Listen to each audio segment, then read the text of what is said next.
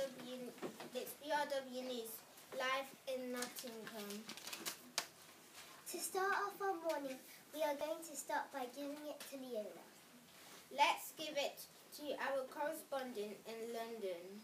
Hi, Ashley and Luna. Yes, I am here and I'm going to be talking about war horses. Why were war horses used? Horses were used in World War I because they were the strongest animals that could be used. What duties did the horses do? Their duties were to supply ammunition, ride them places. They carried wounded or hurt men. What were the negatives of a war horse?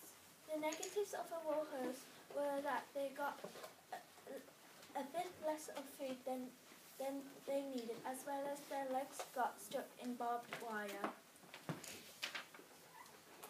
Thank you, Leona, for telling us all those facts. And thank you for watching BRW News.